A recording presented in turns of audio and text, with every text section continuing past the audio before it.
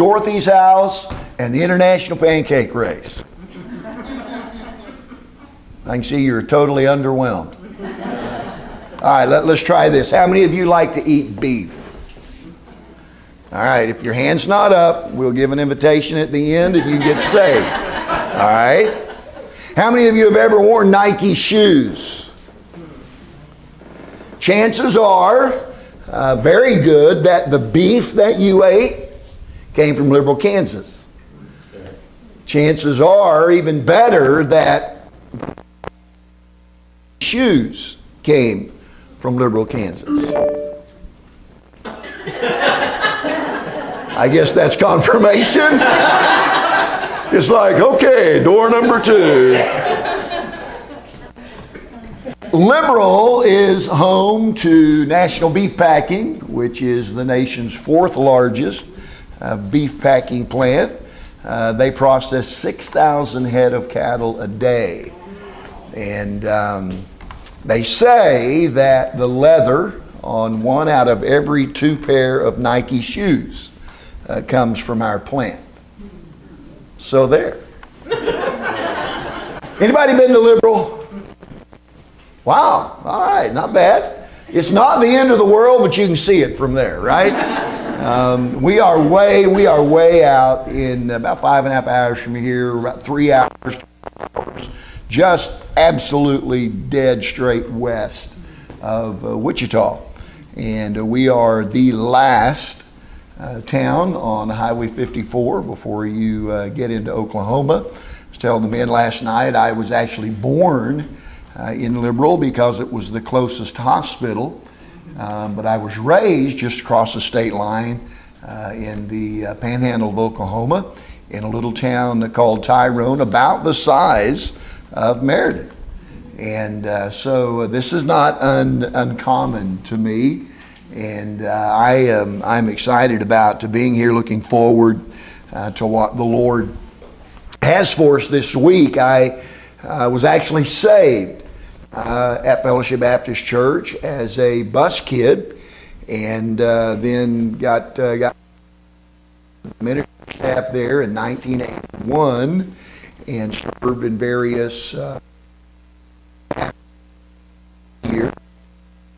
Then in May of 2000, assumed the lead pastor's position there and had the privilege of pastoring the church that I was saved in as a bus kid for another 20 years. So all told, I've spent 39 years in full-time ministry and that's Fellowship Baptist Church in Liberal, Kansas. And then in August of 2020, I had the incredible opportunity to pass the torch to our son, Tyler, who is now pastoring the church. He had served on staff with us for about 14 years prior to that, and just through God's leading, we were able to do that. My official title now is staff evangelist. Translated, old man put out to pasture is basically what that means.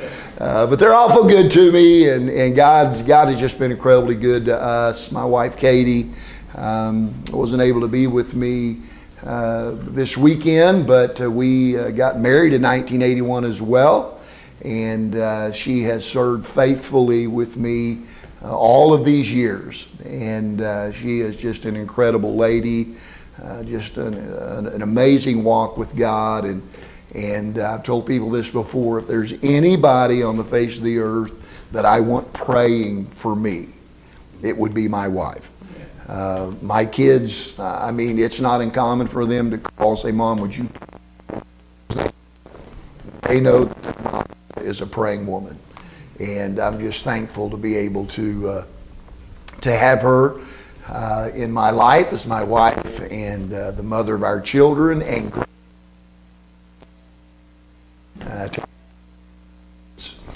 let me do this real quick. I'm a terrible salesman, so forgive me if I don't do this real well.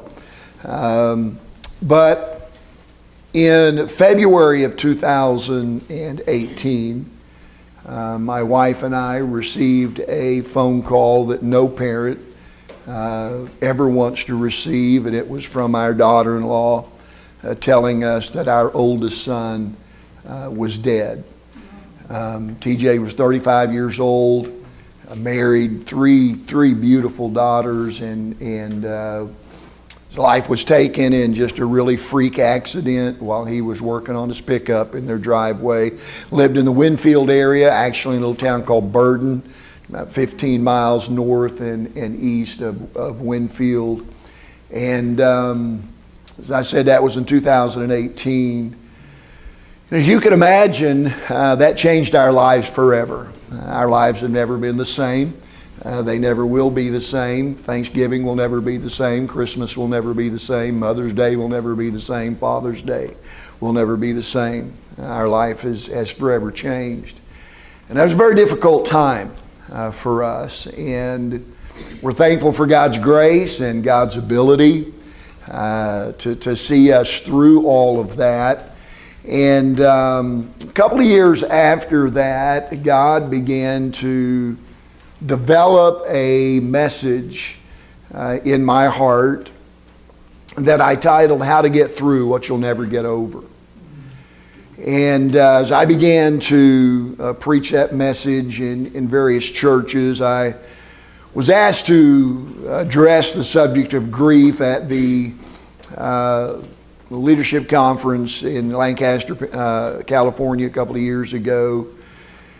And Dr. Chappell approached me after that and said, Brother Prater, we've got to get that in print. And so the result of that is this little 77-page booklet, How to Get Through What You'll Never Get Over, Walking Through Grief by the Grace of God. And we're thankful that the Lord has used this little booklet and that preaching literally all over the nation. Next Sunday I'll be in Fort Worth. My wife and I, we were just in Durham, North Carolina last weekend, and we'll be in Fort Worth next weekend conducting what we have called Walking Through Grief Sundays. And so often when we encounter someone who's walking through grief, we just don't know what to say. You ever been there? And in that awkward moment when we just don't know what to say, so often, and it's not intentional, but so often people say some of the most awkward things, like, well, God needed another angel, or, well, God needed another flower in their garden, or, well, God needed them more than you did. And just, I could go on and on and on with the silly, empty, nonsensical things that people say just because they don't know what to say. We have found that this little booklet has really helped with that. And it just some principles of walking through grief. At our son's funeral, a lady by the name of Sally got saved.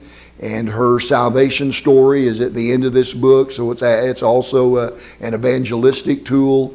But it's really easy to hand somebody this book and say this, listen, I don't know what you're going through.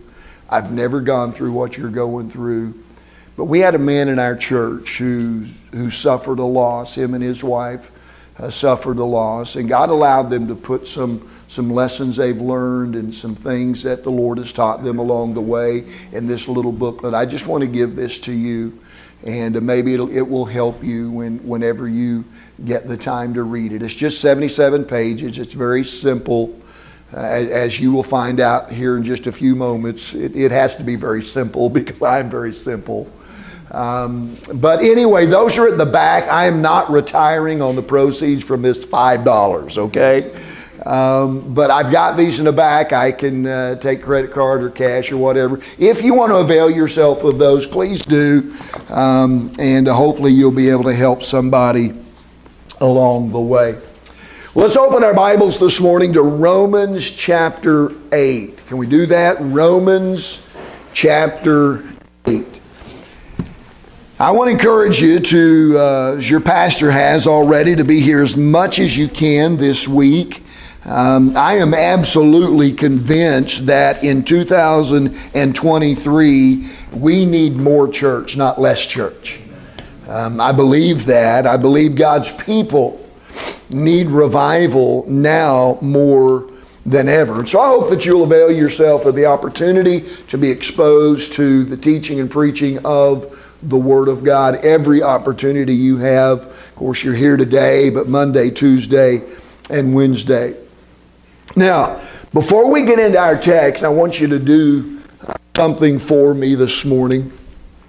You don't have to write this down. I just want you to do it in your mind. I want you to pick a date. It can be any day, any reason, as long as it's after February the 5th, 1980. Any day. I'm going to have that. Put that away in your mind. It can be any reason, long as February the 5th, 1980. All right? You have your day? If she were here, a woman by the name of Jill Price could tell you what day of the week your day was. She could tell you what she did on that day. She could tell you any major event that would have taken place on that day. She could even tell you what the weather was like, where she was on that day. Now, for many of us here this morning, our problem is remembering, right? But for Jill Price, it's forgetting. She has a issue, domestic syndrome, that has resulted in automatic, every day of her life. Now to us, that kind of memory seems like a gift, right? And it would be if we were trying to remember names and birthdays and passwords, those dreaded passwords. But there's a downside, a dark side, if you will, to a memory like that. In her memoir, The Woman Who Can't Forget, Jill Price writes this: imagine being able to remember every fight you've ever had with a friend. Every time someone let you down. All the stupid mistakes you've ever made. The meanest, most harmful things you've ever said to people. And those they've said to you. Then imagine not being able to push them out of your mind, no matter how hard you tried. She goes on to say, as I grew up and more memories were stored in my brain, more and more of them flashed through my mind in an endless barrage, and I became a prisoner to my memory. Think about that, a prisoner to my memory. I may very well be speaking to someone here this morning, identify with that statement, because you find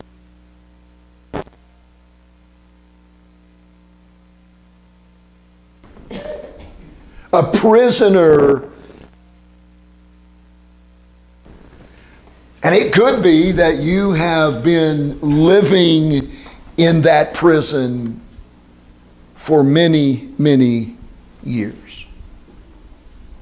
Even though you've confessed your sin you still feel condemned. Up. You keep sabotaging your own life. You keep believing the self-defeating lies that come from the enemy and become self-fulfilling prophecies. If you find it hard to live in the present because you feel trapped by your past, I want you to know God's got good news for you this morning. Amen. And it's found right here in the very first verse of Romans chapter 8. Paul says, there is therefore now no condemnation to them which are in Christ Jesus, who walk not after the flesh, but after the Spirit. I pray that God helps you embrace this truth today by faith.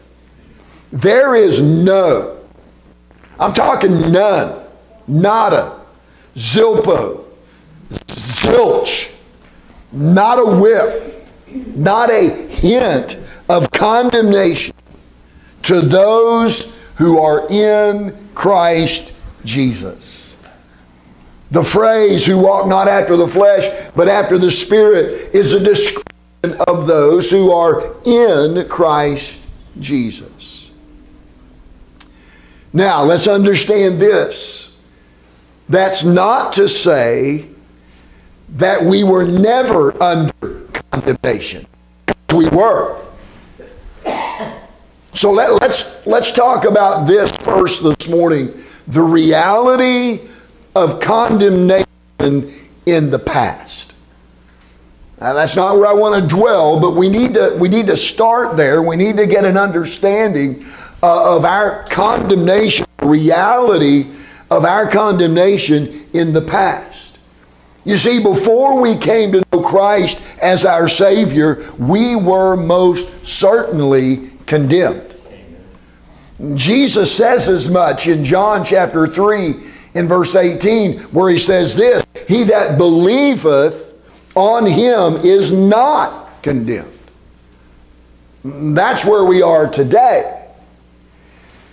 But he that believeth not is condemned already, because he hath not believed in the name of the only begotten Son of God. So here's what we learn from that. During those days prior to our salvation, prior to our believing in Christ, we were living under the just condemnation of sin. As a matter of fact, the first 7 chapters is all about that very thing. Here's what we learn in just a brief summary of the first 7 chapters of the book of Romans, is that by virtue of Adam's sin, we were all condemned. We're told that we have all sinned and that we have all come short of the glory of God, and that there is none righteous, no, not one. Wages of our sin, or what we rightly deserve because of our sin, is death or eternal separation from God. Before we came to Christ, I'll just put it like this,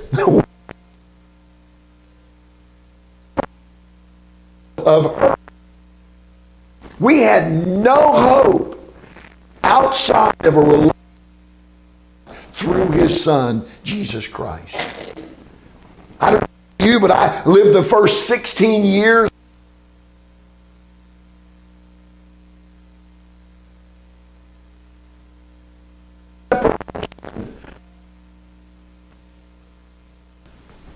but then something happened. One day, And I hope this is your story this morning. One day, we heard the gospel. Amen? And we were made to realize the mess we were in. I told the fellows yesterday that I wasn't raised in a Christian home. Both of my parents were alcoholics. The only time God was mentioned was when they were cussing at each other and yelling and screaming at each other. And there was no Bible in our home. There was no Jesus. There was nothing. This whole church and Jesus thing was foreign to me. And so I found myself doing everything I could to escape that environment. And so I would go to church with different friends and in our little town and so on and so forth. But I wasn't saved. And then I went to Fellowship Baptist Church and I heard the gospel for the first time ever in my life. And I was made to realize through the preaching of Scripture something that I already knew. My life was a mess. But it was worse than that. I was condemned. And I had no hope of heaven. And if I died in that spiritual condition, then I would be eternally separated from God in a real place called hell, that made the hell that I lived in at home nothing compared to the hell of the Bible. And I remember sitting there and listening to that. But I remember the day that I got saved. I remember the time when I fully grasped the truth that indeed I was a condemned sinner, desperately in need of a Savior. And I believed in my heart and I confessed with my mouth the Lord Jesus. And I called upon Him to save me. And guess what? He did. He did. That day changed everything for me in terms of my standing before God. And if you're here this morning and you're saved, the moment you placed your faith and trust in Jesus Christ, it changed everything for you in terms of before God. That day that we got saved, listen church, we stepped into the reality of Romans chapter 8 and verse 1. September 8th, 1976, there is therefore now no condemnation. None. No condemnation. Romans chapter 8 and verse 1 is us if we're saved. We are in Christ. And there is right now, listen, right now, this moment at 11:24 in the morning, no condemnation. Which brings us to this thought this morning. And it is the certainty of no condemnation.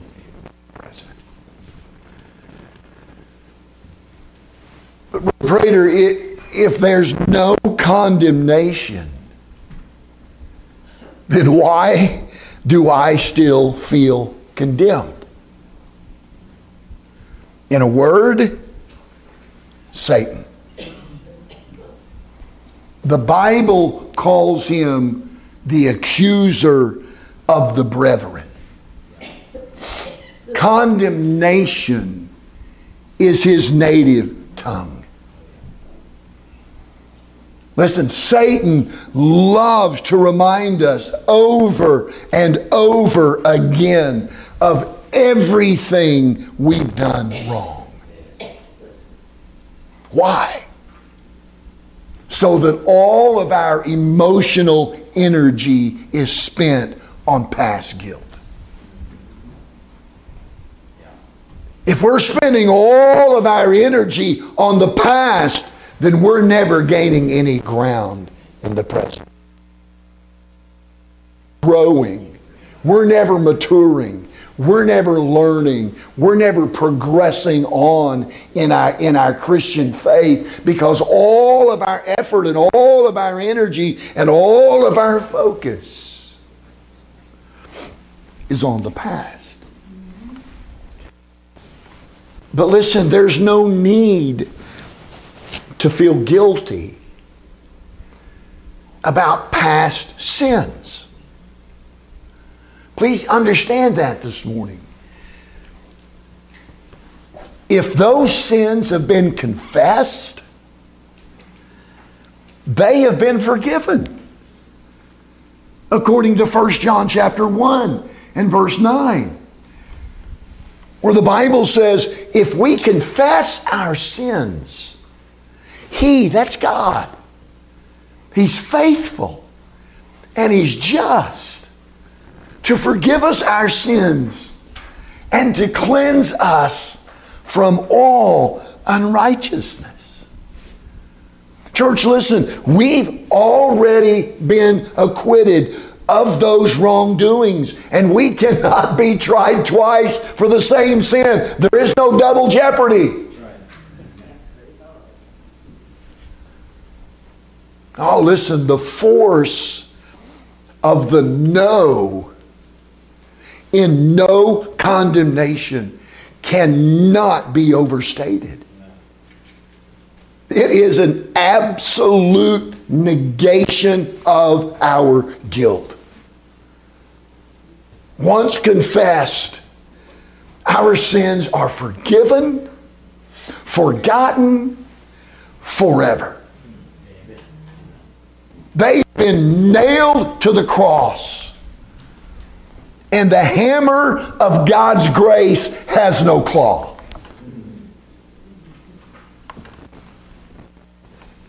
Now, if anyone regrets, if anyone had regrets about their life before Christ, it was Paul, the author of the book of Romans. If you know anything about his life, you know that before he came to faith in Christ, he was known as Saul. As Saul, he was the equivalent, and this is no exaggeration, he was the equivalent to our modern day terrorist. He hated Christians. He hated Jesus. And he made it his daily goal. I mean, his life was all about the arrest, imprisonment, and even sometimes the murder of as many believers as he possibly could. Read about it, the book of Acts. It's all right there. I'm telling you, only eternity will tell how many families were torn apart because of his invasion into their homes, arresting mom or arresting dad or arresting mom and dad, all because of their professed faith in Jesus Christ. That's what this guy did every single day. That was his job. As a matter of fact, he was on his way to do it again. when he met Jesus. And that day changed his life forever. That day on the road to Damascus was the turning point in Paul's life. He eventually became one of the greatest missionaries the world has ever known. God used him to write 2/3 of the New Testament. Now think with me for a moment. How often do you think he wrestled with his past? Okay, so he gets saved and Barnabas takes him into the church at Jerusalem. I mean, just imagine as he walks in and all of these people begin to cower in fear. That's Saul! That's Saul! What are you doing? And a lady over here begins screaming, it's him! It's him! He took my husband! He killed my husband! And all over the building, people began to point their fingers. And here's Saul. And in his heart he knows, I'm a new man. I'm a different man. But here he is confronted with his past. Now listen, I told you, I grew up in a town like this. I had no supervision. I had no boundaries. I had no rules. I had no accountability. I was a little hoodlum. And I got in a lot of trouble. And I did a lot of things that I'm not very proud of. And it's known all throughout my little community, even to this day. When I got saved,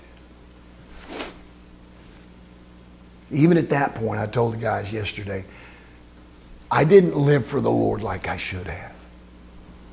And I have regrets from my life even after getting saved.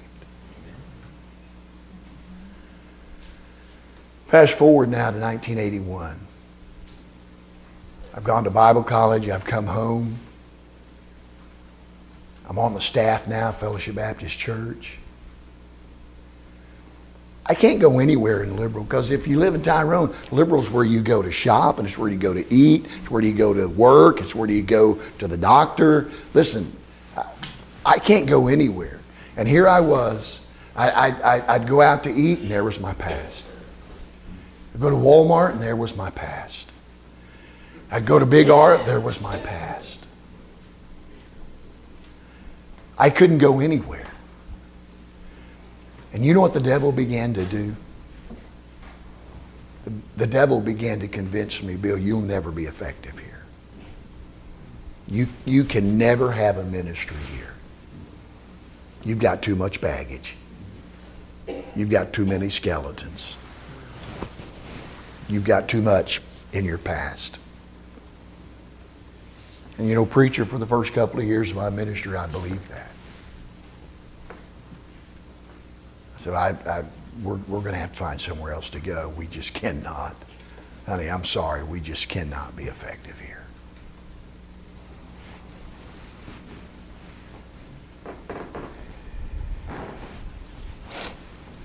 And I wrestled. As no doubt Paul wrestled with his past. But Paul not only wrestled with his past sin, he also wrestled with his present sin. At the close of chapter 7, he and some of you may be familiar with it, that passage there where he says the things that I don't want to do are the things I do, and things that I do are the things I don't want to do, and he just goes through this word salad of explaining all of this. And you know, that's why Paul didn't write in Romans chapter 8 and verse 1 the words, "There is now no failure in Christ Jesus." That's why we don't read in the first verse of Romans chapter 8, "There is no struggle in Christ Jesus." That's why we don't read, "There is no wrongdoing in Christ Jesus." Paul didn't say that we would never mess up. He never said that we would never get off track. He didn't say that we would never speak a hateful word again, or act selfishly again, or lust again, or get angry again. Why? Because from his own experience, he knew better.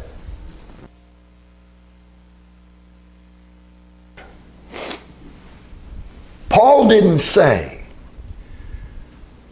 that there is therefore now no conviction to them which are in Christ Jesus. He said there is no condemnation to them which are in Christ Jesus. And there's a big difference between those two words. Condemnation is feeling guilty over confessed sin. There's no need to feel guilty over confessed sin. Conviction is feeling guilty for unconfessed sin. Conviction is healthy, and it comes from the Spirit of God. Conviction is the way that we get and others in our lives. Sometimes they think that you should never feel guilty when you go to church. And honestly, I'm not sure where they got that idea, because they didn't get it from this book. Maybe they got it from Joel Osteen. I don't know where they got it. But it's just not in the Bible. The Bible speaks often, listen, speaks often work of the Holy Spirit. And you need to tune in His. But you need to learn to tune out the devil's condemning voice. What Paul knew was true. I left my allergy pills at home. I will get some this afternoon. I just discovered that last night. What Paul knew was true was what I shared with you a moment ago from 1 John chapter 1 and verse 9. Paul knew that if we confess our sins, He is faithful and just to forgive us our sins and to cleanse us from all unrighteousness.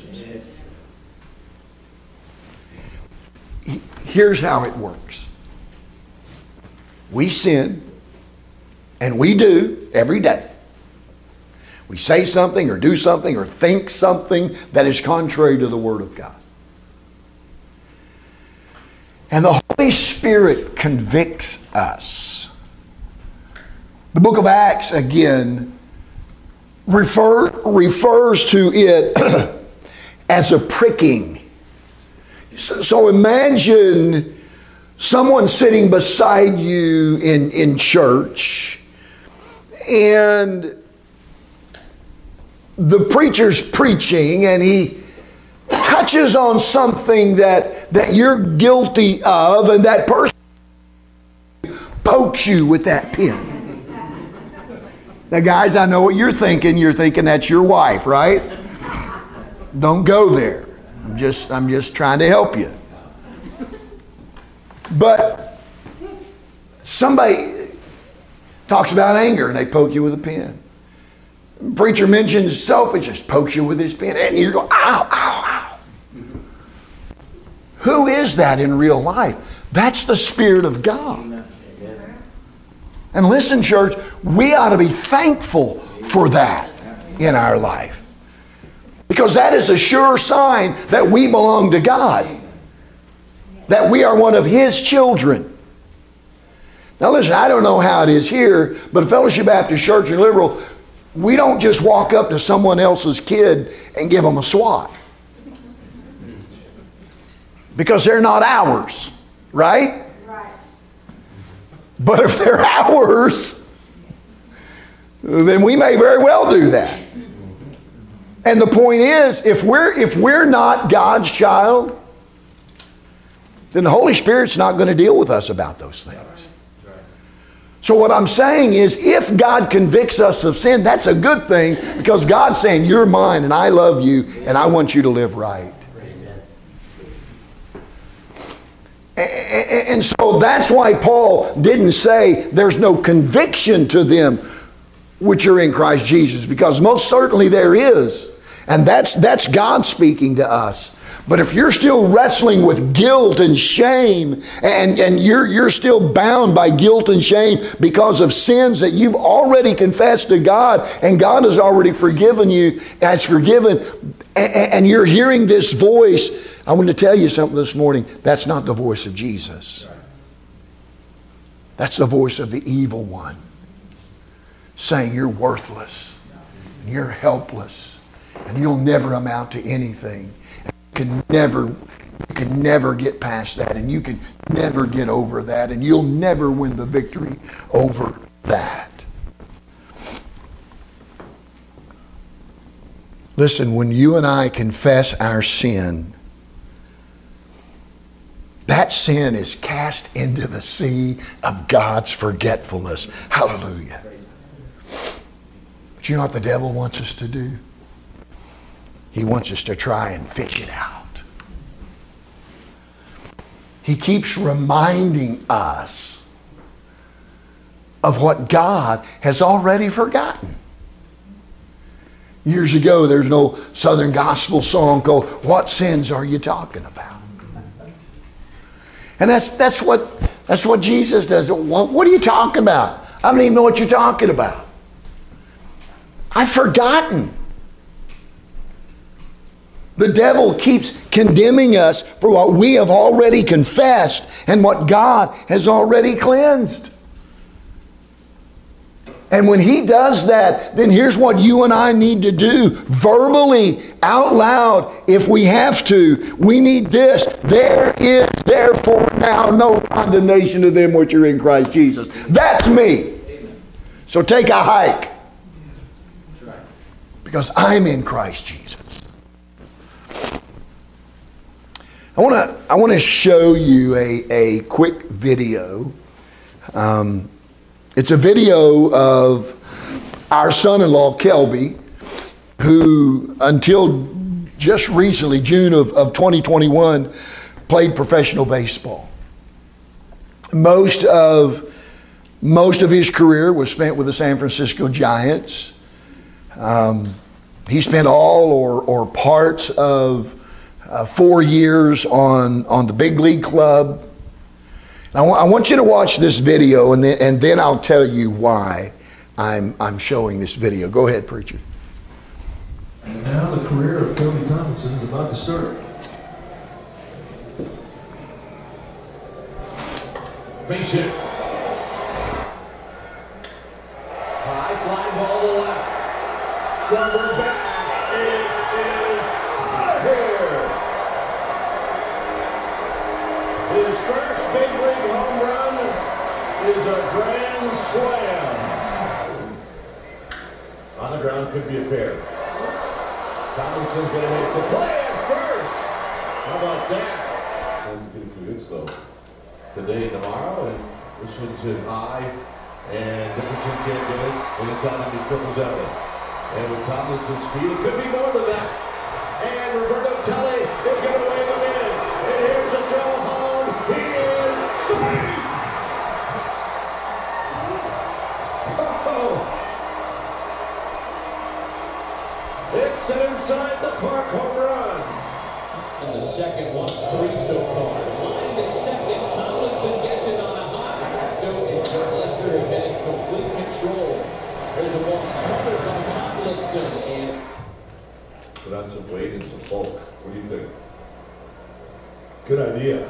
And what a play by Tomlinson with his back to the infield.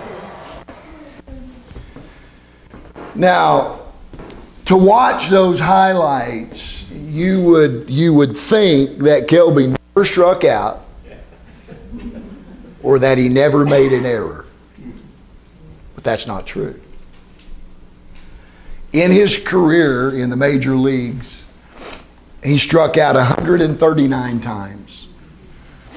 And he made 18 errors. 3 of those in one game against the Rockies. We were there in Denver. Just routine ground balls. And the Gomer booted him. I call him a Gomer because I can. I mean, they're just routine ground balls. Like, dude, you're a professional baseball player. You ought to be putting your glove down, cover it. But no. 3 errors in one game. So his career as a professional baseball player was not perfect. By any means. And by the same token, neither has our life as a Christian been perfect. Amen? We've all dropped the ball. We've all struck out. We've all made errors. We all have made errors ourselves. But here's what God does. He does what the creator of that short little video did. He edits out of the video of our life all of the spiritual errors and strikeouts that we have confessed and that He has forgiven. And the only time we remember those things is when our great critic, listen, the only time that Kelby remembers making 3 errors in one game is when me or my son bring it up. Huh? We're the devil in his life.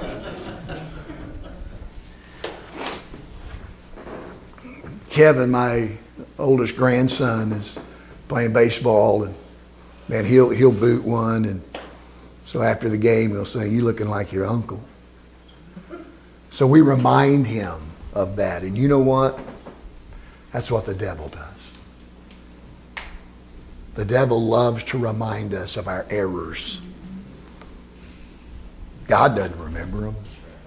God looks at the video of our life and says, "Looks good to me." But the devil, are you with me this morning? The devil loves to bring those things up. He loves it when you and I replay those things in our mind. And once again, we find ourselves overcome with guilt and shame and a sense of worthlessness.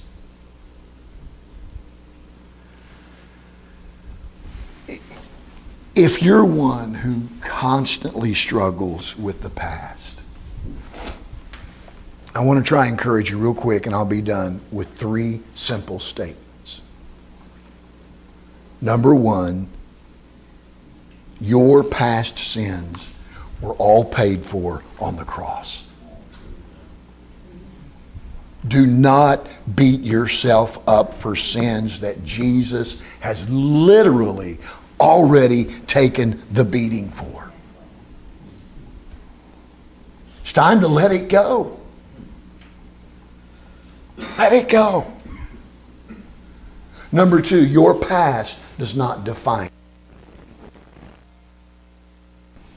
you. You are not your past.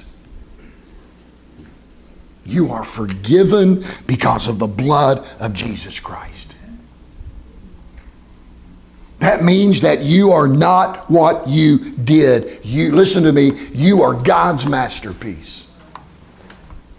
Ephesians chapter 2. You are God's masterpiece, His workmanship, created in Christ Jesus unto good works.